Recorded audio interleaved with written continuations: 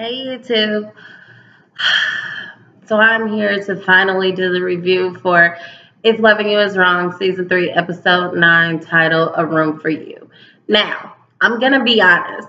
I almost didn't do this review, and I had time to do it. I could have did it. I'm doing it at the last minute because it was a horrible freaking episode, okay? And it is hurting my heart to say this about If Loving You Is Wrong, but I absolutely hated this episode. Like, it was the worst episode this season. And I'm thinking that I'm in that headspace because like I just need the story to pick up. Like it's killing me. Like it's starting to remind me of like season 1, the haves and have nots.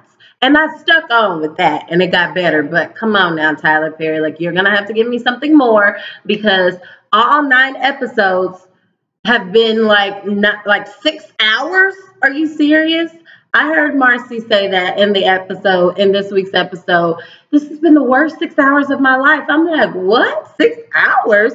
This has been like the worst like 9, 10 weeks of my life. Like it's taking forever to get to the point, and y'all telling me y'all knocked out Randall and he still ain't dead. Like you dragging him through the forest 6 hours later. I mean, what was your plan? Like, come on now.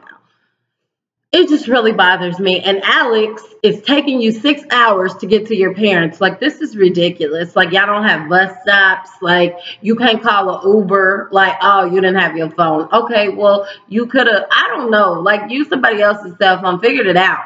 Like, and it really, I'm sorry, y'all. I'm not going in order because it was a horrible freaking episode. And I'm just kind of venting, okay? Because everything in this episode, it was nothing new. We knew everything that happened. Let's start with Marcie, since we know that Marcie was on the ground and Kelly could hear her breathing. Kelly calls Lushion while he's in the hospital. Then she tried to make small talk, talking about, yeah, so how's Natalie doing? Girl, you don't care about how Natalie is doing.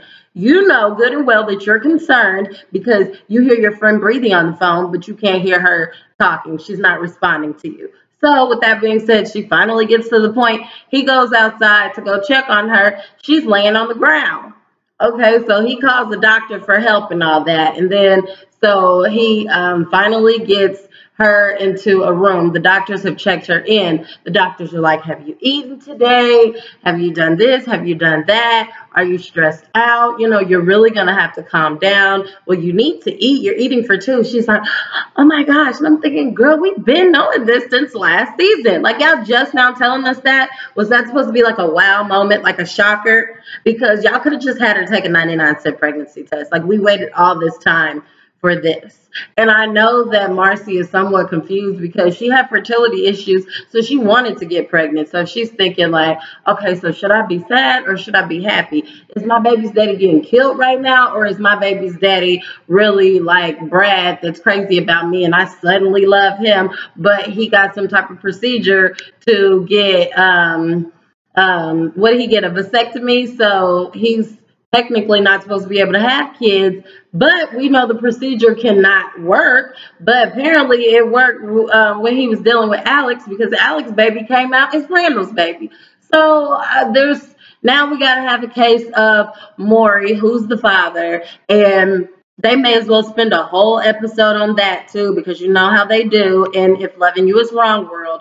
And they're gonna have to bring out the DNA results. I don't know if Randall gonna be able to be there because Randall may be dead.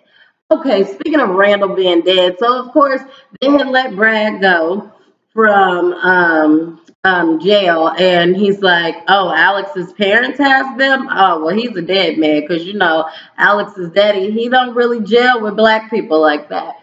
So like nobody is in a rush. Okay, so speaking of that. Then all of a sudden we have like Eddie, Mr. Crazy Eddie, and he gets in contact with Ben. And, you know, Ben has gotten roughed up by Eddie. He's gotten roughed up by Lushion. He's like, you know what? I'm not taking y'all stuff no more. I'm tired of people pushing me around. Lushion came and pushed me around. No, Eddie, I'm not going to go check on Randall's mother because, you know what? They sent another FBI detail and she just started singing. Just singing like a bird. She's telling everything. So you can't come up here and see her.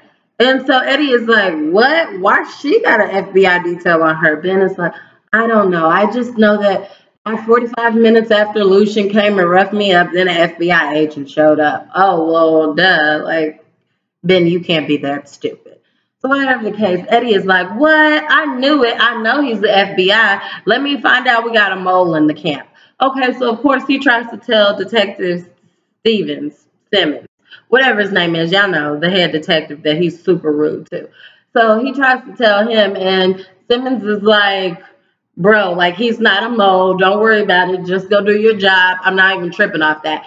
And you know, I've always been confused about him. I didn't know if he was a good guy or a bad guy. Like, is he on like the bad, like shady side of the police station, or is he like really just truly trying to do his job?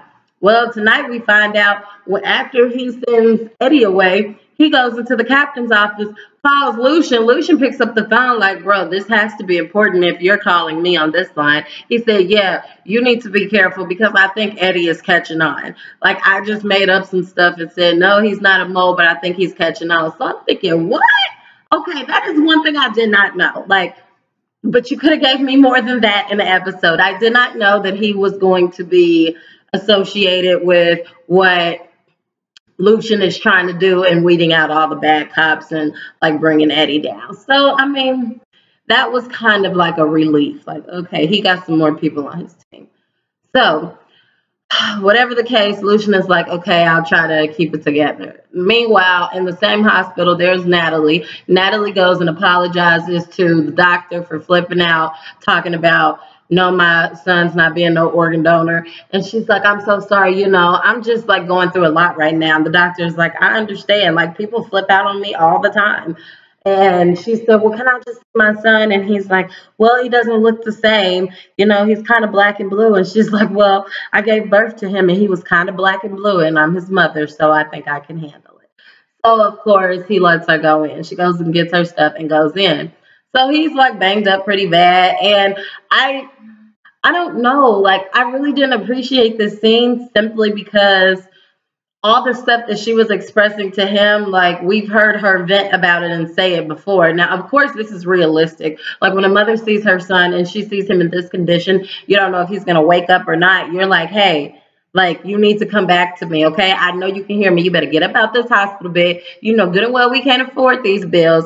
The longer you stay in here, it keeps racking up, okay? And I want you to know that me and Lucian is getting married, and you need to be out here helping with your brothers and sisters. And you know, as a matter of fact, you're gonna have to get a job. Like, you know, she's just kind of like trying to act normal because she doesn't want to act like this is the end, which according to her and the doctors, you know, they've seen miracles happen because God can do anything. So she's hopeful. And in Tyler Perry world, I wouldn't be shocked if a miracle did happen. I'm trying to figure out what's going on with Fawn. Okay? We haven't seen Fawn. We haven't seen Julius. I mean, come on now. Now, we did see Travis. I didn't want to see Travis, but crazy Travis, we saw him. So, you know, Kelly is still at Alex's house watching the kids and all that. Of course, she always forgets something, so she has to go back to her house to get something. Okay, she goes back to her house. She's like, I know good and well my son did not leave his window open in his room. And I'm like, girl, you know he did it. Like, why would you go in there? Like, I hate that. Because if this was a scary movie, you would be dead. Like, you don't go near like danger, okay? You just let them have the house, who's ever in there. So we all knew Travis was in there. So she shuts the window, turns around, and here goes spooky Travis just staring at her like, Kelly, you're going to talk to me. And I'm like, this dude is nuts. And she can tell too. So, you know, she kind of like has a back next to her because she's like, look, if you make any sudden steps, like I'm going to have to go nuts. He's like, did you call the police on me? I saw the police over here. She's like, oh no, that was somebody else, just like a little dispute or something. And he's like, okay, Kelly, but you know I love you. So when are we gonna get to talk? Are we gonna get back together? Da da da. You know I'm so sorry. And you know I just went in the backyard and then I hid out in here. Da da da da. And you know you don't know what you do to me. I just love you so much. Like.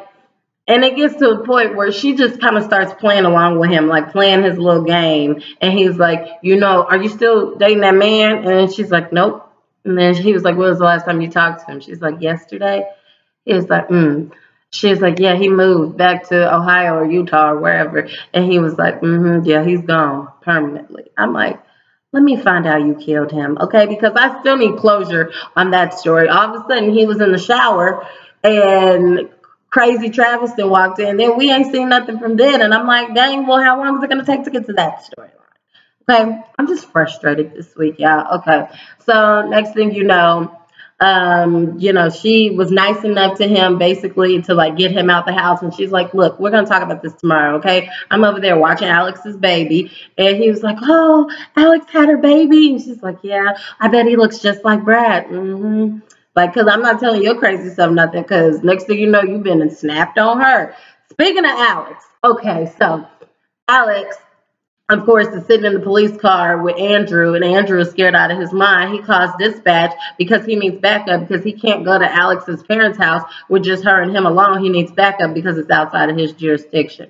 Well, all of a sudden, she's like flipping out. She's like, "Let me see your phone, Andrew, because we can't just sit here. Like, my baby is missing." I'm like, "Girl, you are not in handcuffs, okay? You better get out that car." So she even said, "I'll just get out and walk." And he's like, "Okay, and I'll just follow you."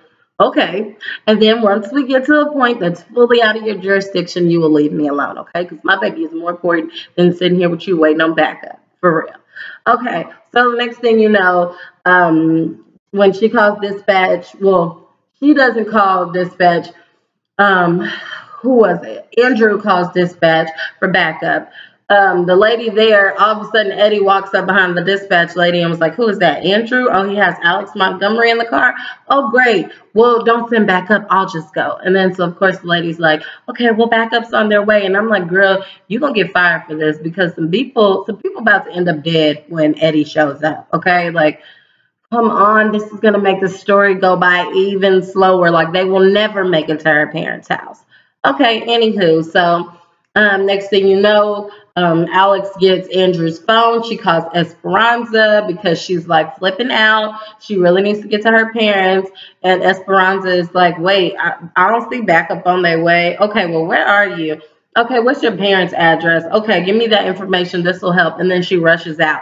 Now, I don't know if Esperanza is going to show up to like where Alex is, or if she's just going to try to go to Alex's parents' house and save the day. But they end up killing her too, so I don't know. But whatever the case, the only new information that we figured out was, of course, the detective being involved with the FBI and knowing that Lushion is FBI. But everything else is just like you're wasting my time. Like, there's a new episode tomorrow, and I hope to goodness it is worth the wait and my time, okay? At least let's see the baby, because I'm tired of hearing the baby crying in the background. Let's make this story move along, because I'm getting sick and tired of it. And I guarantee you we will not find out who the father of Marcie's child is for about until next season. But I'm usually more optimistic than this, but I'm getting tired of it. Anywho, as always, like, comment, and subscribe. Check me out at mrsblogaholic.com. I'll be back tomorrow with the next review because it's a holiday week. Okay, bye.